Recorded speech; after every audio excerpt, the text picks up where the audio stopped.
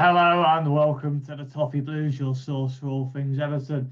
I'm just going to apologise straight away. I'm sorry my hair is a mess, but the fingers were clawing away at it for those last, especially those 20 minutes or so. Um, it was, nails were being bitten. I was curled up in a ball. That was horrible, those last 20 minutes. But the feeling now that we've got that win is just incredible. What a fantastic weekend to be an Everton fan. It's about bloody time we have one of them. Everything finally goes our way. Obviously, everything to do with us is more important. The relegation battle, Burnley and Leeds losing, us winning a massive game. First away win since August, for God's sake, in the league, that is, anyway. Just absolutely brilliant. And what a performance again. I don't even know who to praise first. I mean, we've got to start with the Mikalenko goal. Absolutely, you could not be happier for a player to get a goal, especially a goal like that. Obviously, the few months he's had, God knows where that lad's head must be. After everything that's been going on, and obviously, getting a big move as a young lad into a country where he can't speak a word of the language. And he's been absolutely brilliant the last few weeks. He could not deserve that goal more. What a goal it was. Absolutely brilliantly taken. World class. Catches it perfectly on the volley. Brilliant finish. And that puts us 1-0 up after we don't start the game that particularly well as well. So could not have been more important, that goal. And that really got confidence flowing. Then, tiny bit of an error. It happens. It happens. Yerry Mina, obviously, he didn't have the biggest contributions today. Well, I say that as in he wasn't on the pitch that long, but while he was actually, he did have a big contribution. He was pretty much at fault for that goal. It was a mistake from him, with a miscommunication between him and Coleman. But he does save us from conceding almost straight away with that same Daka lad who managed to get through, got the shot past Pickford, and it was blocked by Mina. So I don't hold too much against him. It's really frustrating again that he's got injured, and hopefully it was just a precaution, nothing too serious, and he can play against Watford, fingers crossed, because he is still going to be crucial. Because, like I say, this is a great feeling, but we're not out of the woods yet by any means. We need to keep going. It's going to be the same every week. We can't rely on any result until it's mathematically confirmed that we are safe, which hopefully it will be now. That was one of the harder games we had to get out of the way. Watford and Brentford next. They should both be winnable, and if we win both of them, we should be good. Fingers crossed. So, and then obviously we retake the lead. Quite a fortunate goal, but you need that kind of luck when you're in a relegation fight like we are. And that's just 2-1 at half time. First half, bit mixed.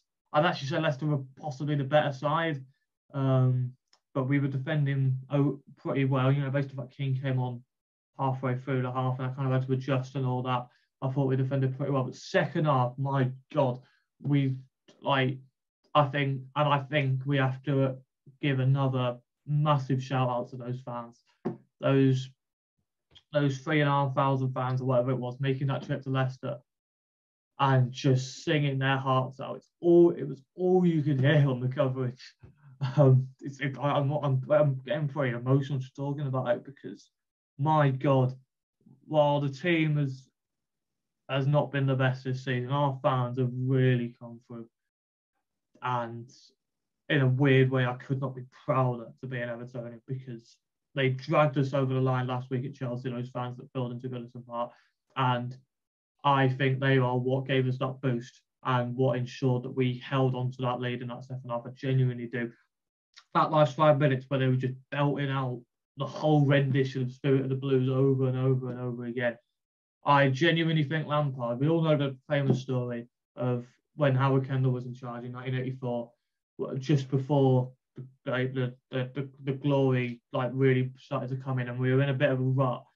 And we went to a game at Stoke in 1984, started 1984, in an FA Cup match where we really needed to win. And so many Everton fans made the trip to Stoke, and it was all you could hear around the ground. And all he did for his team talk before the match was just open all the windows and just say, You can hear that, can't you? And are you going to go and let those boys down? And they didn't. They won the game, and that was our kickstart. I genuinely think that's what Lampard did at half time. I think that was his team. I mean, and if it wasn't, that's all it needed to be. That was his team talk done. He just needed to say, you heard that.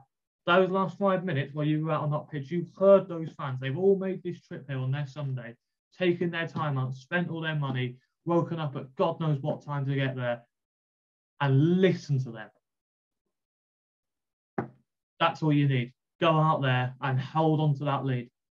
And they did. They all responded amazingly. Alex Iwobi, in particular, needs a massive shout out because, oh my God, what a performance today. Easily our man of the match for me. And he's mental in it. He's just a man transformed. And that is probably the biggest testament you can give to Lampard so far.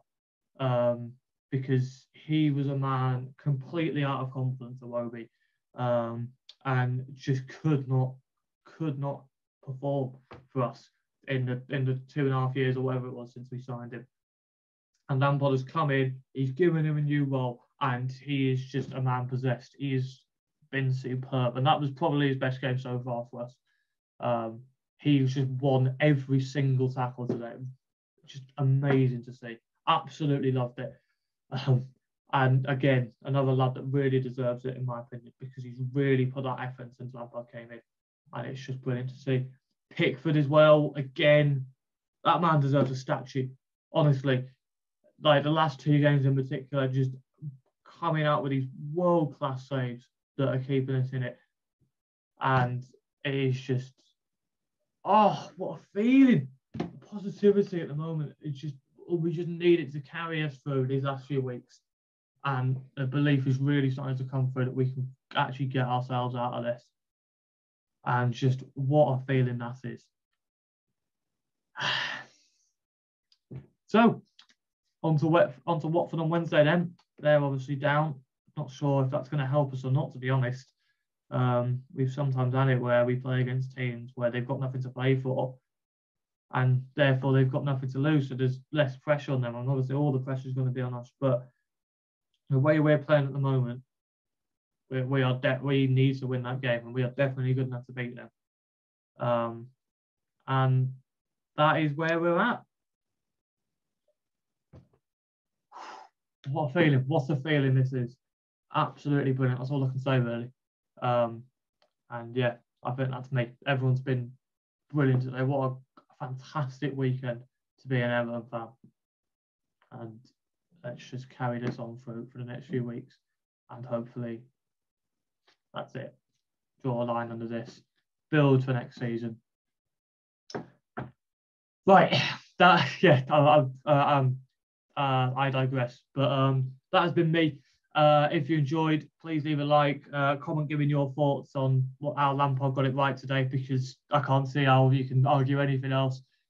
Who was your man of the match? Because I'd say Iwobi, but there are many cases to be made for others, obviously, because everyone ran their socks off today.